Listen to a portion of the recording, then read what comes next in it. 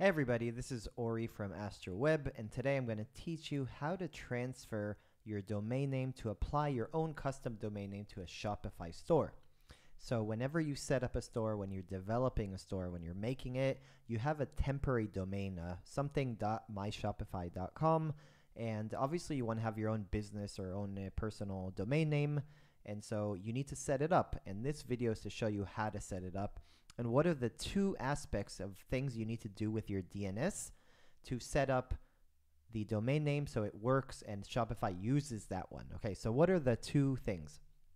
Number one, you need to specify via DNS that your domain is using Shopify servers. That's number one. And we use Ssl Records and Cname Records, which we'll get into. The second thing you need to do is you need to add this Txt Records to allow Shopify to send emails on your behalf. So what kind of emails? Register emails, customer emails, order emails, things like that. So you need to allow Shopify to send on your behalf. That's a very simple explanation of it, but basically you specify a setting so less domain providers, less email providers will actually filter you as spam. So actually the emails will be delivered better. That's a better explanation for it. Okay, so let's show you how to do it. Let's do one with a real example. So I have a site right here. I have a My Shopify domain, and I want to set it up with a domain that I'm gonna just do for this video only, just for example. Okay, so what do? First of all, I go to my back end and I go to online store and I click on domains. And when I do that, you'll see the .myshopify domain. Now you want to connect a new domain. So you can either buy a domain from Shopify or you can transfer the ownership from one registrar, for example, GoDaddy or Big Host or HostGator or any of these, and transfer it, or you can actually just specify the DNS records and that's it. So I'm going to do the connect existing domain, which means you have purchased your domain name from a different source and you're actually connecting it. So this is the most popular method, but you could also have Shopify host it, and then the flow would be slightly longer, but also slightly more simple because you're letting Shopify do all the DNS records for you. Okay, so I'm going to click on connect existing domain, and I'm going to put the domain in. In this case, I'm using a domain called circuit.com. And I'm going to click on next. Now, when I did that, it'll check who registered your domain name, right? So you purchased, for example, you pay $10 a year for it. Who purchased that, or who is managing it? In my case, it's GoDaddy, but you might have a different provider. So if it's a provider that Shopify recognizes, then you will actually be able to much easier connect it automatically. You're going to basically click, there's going to be a pop-up window, and you're going to actually specify your login for GoDaddy or for whatever provider, and it's going to authorize Shopify to read and modify the data for them, right? So it's going to do it a little faster. Sometimes you don't want to do that. Either you don't trust them, or you have a registrar that doesn't actually automatically connect with Shopify. Shopify doesn't recognize them, or is not, they're not that big. So what I'm going to do, I'm going to do the connect manually version, which allows you to follow these steps for no matter what kind of registrar you have. Okay, so I'm going to click on connect manually, and now I have to follow the instructions. So what are the instructions? I already saved them up here, so we can do it. So number one on the instructions is you will have to specify the Ssl record and the Txt record. Okay, so what am I going to do? First of all, I'm going to provide all this in the YouTube description, but I'm going to go and I'm going to copy this IP address, okay? And I'm going to set up an Ssl record. An Ssl record is just a way to point that your domain is going to go to a certain IP, a certain server, right? So you're telling this domain is going to use Shopify servers. So I'm going to go to my GoDaddy registration, and I'm editing my circuit. So I went to GoDaddy, I clicked on domain name servers, I clicked on my domain and domain DNS management. And I'm going to go here and I'm going to add a record, which is an Ssl record, okay? And I'm going to do the host, and I'm going to specify this. So it basically means my domain name. It's going to point to the IP address that was specified, okay? You can keep that TTL, the time to live, the fresh, how often it'll re-request. You can keep it as the default. 1 hour is fine. Okay, and I'm gonna so part one is I'm putting the Ssl record for this. Okay, number two is if you have your domain, for example, circuit.com, right? Circuit.com. If you also want to do www.circuit.com, then you can also, which you typically should do, you're going to click here on add, you're going to click here on Cname, you're going to type in www, and you're going to go to the instructions. You're going to copy this. It's shops.myshopify.com, and you're going to place it in the points to, and you're going to save it. So this is step number 1, okay?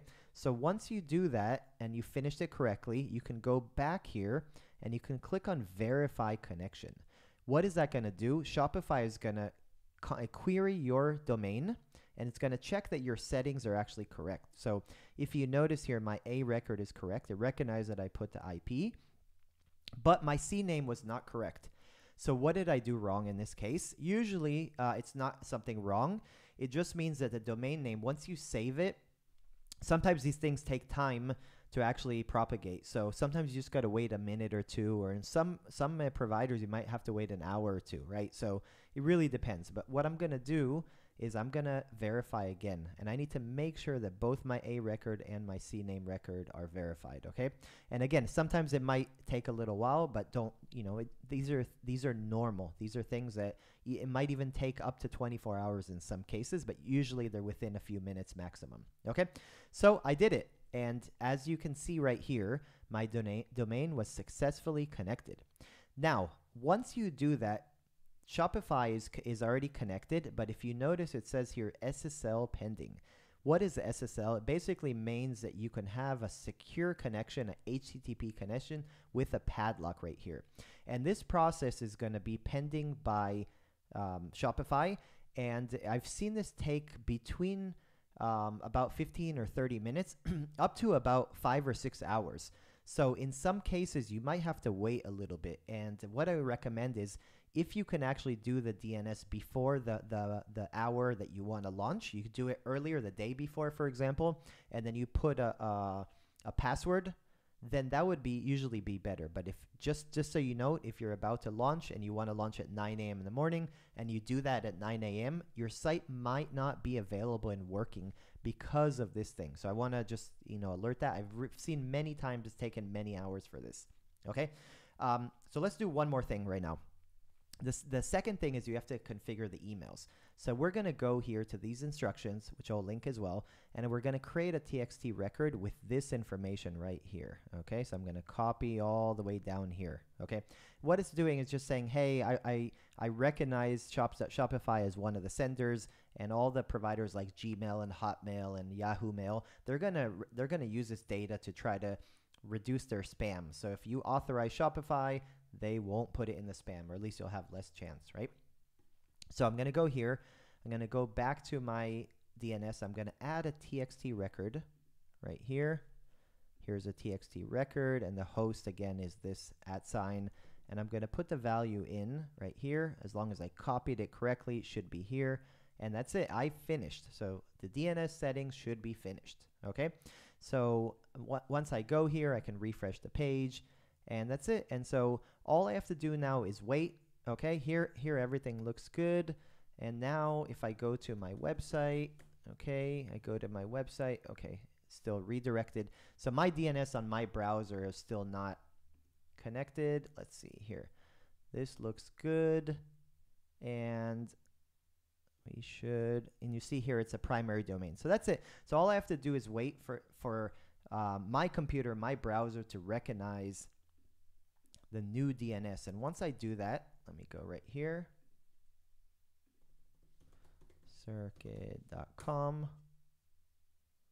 Okay, and so now that's it. Now it's connected. So now this is my password for my Shopify site. If I want to unlaunch it, I can go here to online store preferences, and I can disable my password right here, and I can save it.